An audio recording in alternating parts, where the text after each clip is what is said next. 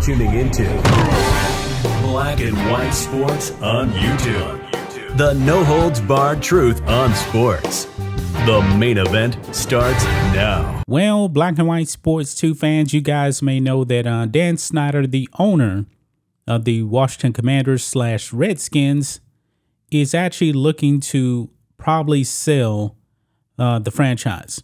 Now, he's owned the Commanders / Redskins for, I believe, roughly about 2 decades now. And he bought the franchise for $800 million. Now, guys, we pretty much have an estimate as to what will be the selling price, or at least what's being asked for the purchase of the franchise. And guys, I got to say, this is very, very good news if you are Jerry Jones of the Dallas Cowboys. Now, the Denver Broncos, when they sold recently, it went for just under $5 billion. I believe it was something like $4.65 billion. Now, Dan Snyder, I don't believe initially he actually wanted to sell, but the word is behind the scenes, owners are pressuring him to sell the franchise.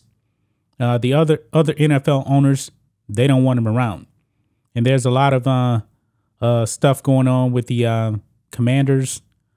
Even Washington is actually getting involved, investigating them. It looks pretty bad. But check this out. Over here on Larry Brown Sports, report reveals possible Commanders sale price. If Daniel Snyder does sell the Washington Commanders, he is in line for a massive return on his original investment. Jay Glazer of Fox Sports reported Sunday that there is hope the Commanders could be sold within the next 6 months or thereabouts. According to Glazer, the franchise will likely cost somewhere around $7 billion. $7 billion on the open market. Now, you can see here, here's a tweet. The asking price for the Washington Commanders is expected to go for about $7 billion. According to Jay Glazer, the hope is for something to get done within the next 6 months. The Broncos recently sold for a record $4.65 billion. Washington could go for way, way more. Now, I completely agree with this. And it does say here that he did buy the franchise in 1999. So that was 23 years ago for $800 million. That is going to be a massive, massive return on his investment. Now, Jerry Jones. Jerry Jones bought the Cowboys in 1989. And he also fired the legendary Tom Landry. He bought it for what, like 80-something million, if I'm not mistaken. Now, folks, the Dallas Cowboys are the #1 sports franchise in the world. Not just the NFL, but in the world.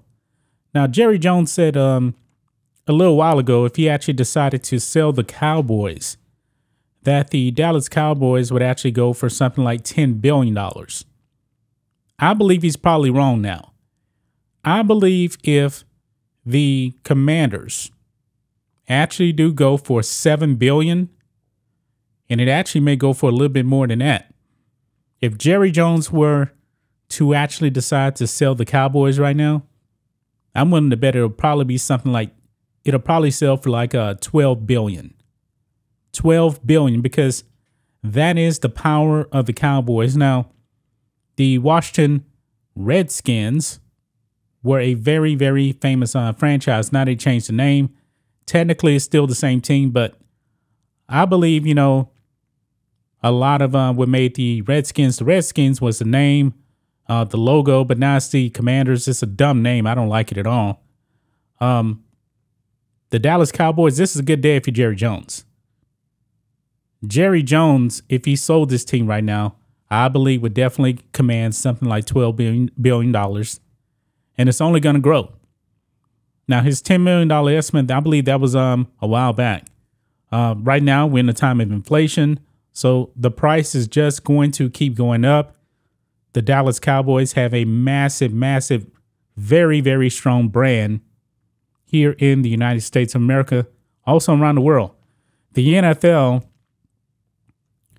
is the #1 sports franchise, sports league, I should say, in America. But if Daniel Snyder sells this team for $7 billion, Jerry Jones has to be sitting back and smiling, saying, man, my team would probably actually go for $12 billion. That's just my estimate. You know, I'm not an expert in any of this, but I believe that rich people would actually overpay, probably even a little bit more, just to get the Cowboys, because it's the Cowboys.